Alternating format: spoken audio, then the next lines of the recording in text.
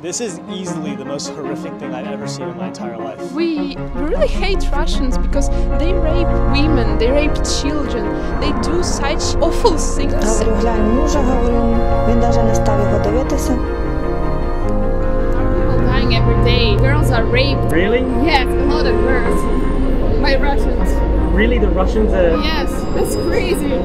Russia has actually denied killing unarmed civilians, saying the deaths occurred after they'd left the area. Everything in fire. Why would they bomb this place? There's nothing here. For no reason. Because they can. Moscow says Ukraine has fabricated evidence with the help of Western nations. This place is just absolutely destroyed. As they won't, they will never understand us. Their propaganda tells that our Ukrainian army bombs our own cities. I have family in Russia actually, and she just doesn't believe. Literally just... fuck. Russia is lying about Ukraine's destroyed village, and today we're going to uncover the truth and dive deep into the Russian propaganda machine. But first we had to make our way to my favorite place in Lviv.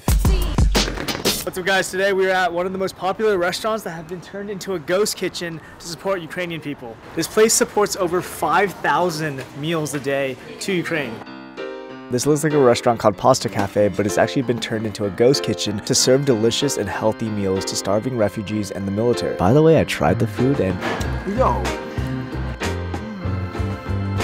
How did you have the idea to start making food for people? It was the second day after start the war. Post on Facebook. We was trying to make like 400 portions in one day. For me, it's a lot. In the first day, we make more than 1,000 portions of meals. I like volunteering here because you know for sure what you're doing is going right to the people who need it. I met quite a few different volunteers here from around the world, but this one lady had the most gripping story. Bucha district, I think you heard about this. We were lucky to escape after 10 days. This lady is from freaking Bucha, and if you don't know what that is, let me explain. Ukraine's wartime leader visiting Bucha, the site of alleged atrocities by Russia's retreating army. So about 30 minutes to an hour from Kyiv lies these three suburbs, Bucha, Irpin and Borodyanka. During the beginning of the war, these were one of the places that were attacked. Russia and Ukraine battled it out, and for a while we didn't know what was happening because no humanitarian effort was allowed in. However, in April when Russia left the area, it was so freaking horrific that Ukraine invited journalists from around the world to come and document Russia's war crimes. I've covered many conflict zones and witnessed some of the most brutal atrocities of this century. And frankly, Gail, what I saw in Bucha is among some of the worst I've seen. I personally saw evidence of war crimes, and these stories can't be staged. Anyways, the war crimes were so horrific that I can't even put them on screen because it's not even allowed on YouTube. However, there's stories of women being raped in front of their family members. There was a video on Telegram of a soldier having sex with a 5-year-old child. And it just makes you think, I wonder what stuff happened in previous wars before the social media. And finally, we found people tortured in their basements with bags over their heads, hands behind their back, shot in the back of the head. And that's what makes this interview so gripping, because this woman was able to escape from Bucha. Being under the crossfire. After that, we came here and started to look for some place where we can be helpful. Can you explain what happened in Bucha? It's very difficult to explain what is going on. That people on the roads, death of their children, of their parents, the rapes. So that's why we are here. One thing I would like to wish these people is not to experience the same thing. Never, never, never. People who are born, they are born for life. They are not born for being killed. Now the problem here is Russia has denied everything. They're accusing the Ukrainians and Western media for fabricating all this. I would like to present you to the real facts about Bucha. Not a single local resident has suffered from any violent action. For as long as the town was under the control of the Russian armed forces, Путин такого не мог сделать. Напасть на Украину, тем более. Зачем нападать, если там наши жители живут? Произошло? Почему? Почему? Не знаю, по новостям другое говорят. Я не слышу, что Путин ввел войска специально для войны. Зеленский все делает, американцы. Да, Киев никто не бомбит, я этому не верю. Как-то мне не хочется прямо это говорить, потому что у нас как-то это... So I decided to go to the area, interview people, and really understand what happened. I'm on a 6-hour train ride to Kyiv, the capital of Ukraine. By the way, going to this area is extremely dangerous. Please do not try this. Debris and rubble everywhere, but the dangerous part, cluster bombs that have been unexploded. One wrong step could explode and kill anybody. And we're seeing this in Laos happen 50 years after the war still today. This is my bunk. Another problem is getting to Kyiv, I had to take the railway system. And Russia is bombing the railway system, so Ukraine cannot get weapons from Lviv all the way to the eastern side. On the train that day was this Ukrainian man teaching me how to set up my bed. It's pretty sweet. Currently 7:50. We were supposed to arrive at 5, but I think we did so many stops for humanitarian aid, it took a little bit longer.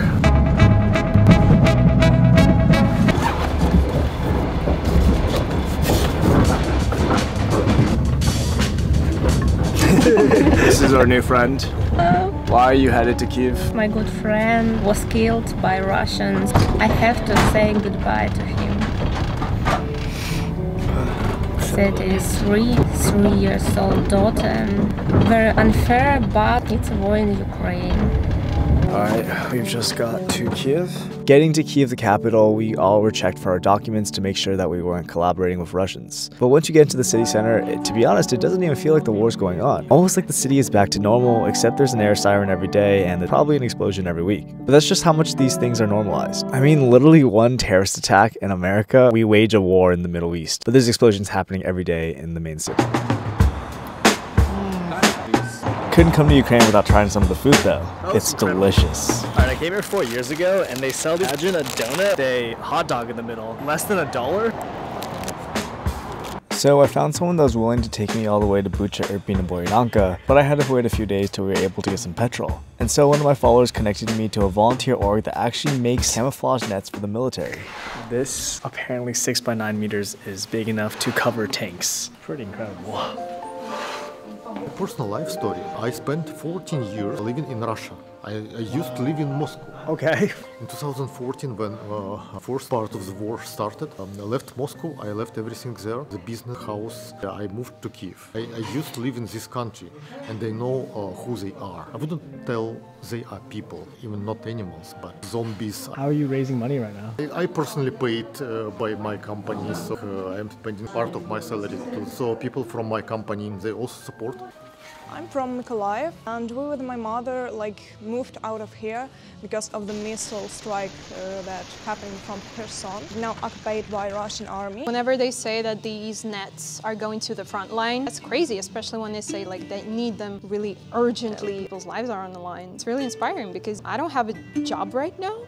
First 2 weeks of war, that was the worst. I would be crying maybe every couple of days. I'm from Russia, but I live in Ukraine 30 years. 30 years? 30 years. My husband from Ukraine. My father lives in Russia. And my father and his friends, they believe Putin.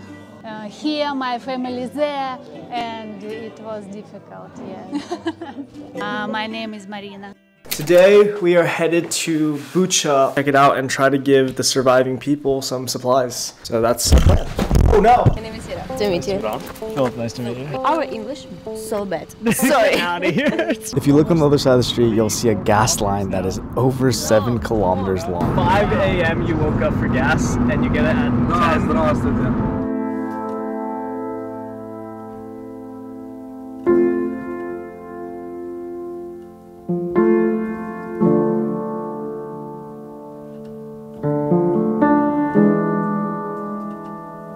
What's up guys, we're currently in Irpin right now. Oh, I kind of have no words right now, to be honest. These are all the cars that were destroyed and left here after the Russians invaded this region about 20 kilometers north of Kyiv. Let me have a local explain this. What can I say? They say they bring peace, and this is a peace. And some of them, they have no home. It was destroyed by Russians. I just don't think this is normal, seeing anything like this. How old are you?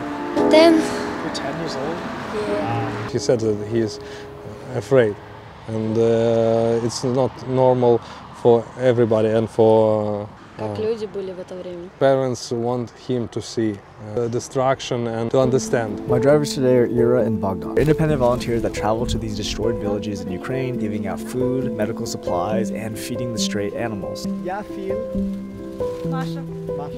We're walking through this village that was destroyed by the Russians. Vietnam, да?